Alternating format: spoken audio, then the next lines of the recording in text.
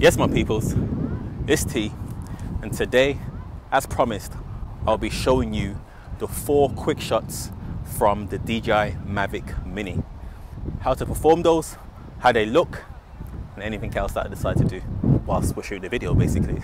So enjoy and let's get it. All right, so as you can see, I have the drone on top of my helipad, and I'm about to take off. So this is now takeoff. As you can see, we have taken off, and we can see everything through the viewpoint. Lots of views here. Now I'm gonna land it back, and this is how you land. Press that button there. It may struggle a little bit because it's very windy, but I gave it a bit of help there. A little bit of help, and there we go, landed perfectly. Cool. So now I'm gonna perform the features, the shots that comes with this particular drone. So it's very windy now, very windy. As you can see, the drone is struggling right now. So this is probably not the best time to perform this, but in the FHD button, if you click that, you can see there's quick shots, and in quick shots, these are the 4 features today that I will show you. So we have Dronie. This is the first one I'm gonna do. So I'll click start on Dronie, and essentially now you need to choose a target, and that target is going to be, even though it's very windy, that target is going to be me. So I'm going to stand back a little bit. I'm going to click this plus button here, and that means the target is me. And now the drone will fly around me in a Dronie function automatically. So, sorry, it will go back at speed and height. And as you can see, that's a Dronie. That's a Dronie where it goes away from the subject, and then it will come back towards the subject. Now, obviously in post-production, you can speed it up so it looks like a really beautiful shot. And as you can see, the drone has come back towards me. So that's shot number 1, Dronie. Okay, so going back into quick shots, rocket. So this is where the drone will take off away from the subject at height. Again, you select your subject and then you click start. Very simple. And now the drone will just take off at height instead, and the camera will automatically adjust to stay in the focus of the subject.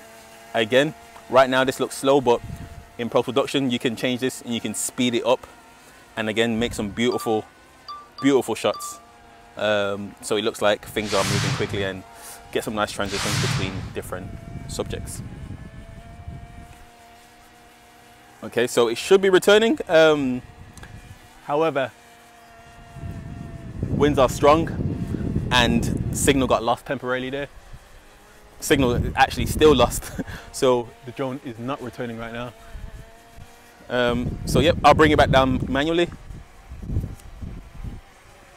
And as you can see, I'm just pushing the propeller down, and it's coming back to me manually.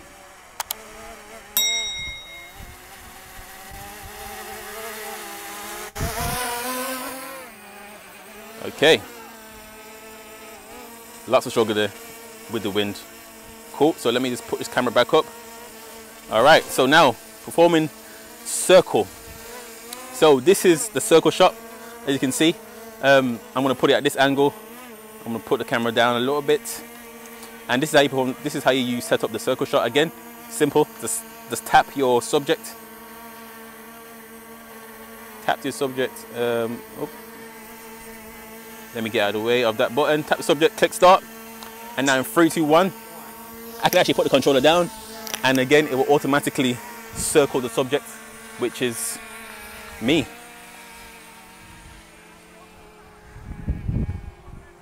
And you can see Sadia in the camera as well there. And there we go. That is circle. This is a very, very useful shot that you can use just to capture your surroundings, a little 360. Of course, you can change the settings so it goes further away and circle. You can circle from a higher angle as well, so you can actually see more of your surroundings. So that was shot number 4. And the final shot we're going to perform is Helix. Now again, you select your target, click start. And now this shot should circle and go higher and higher each time. So let's see how this goes. Let's see how this goes. And this is going to be a wide one. It's going to get further and further away.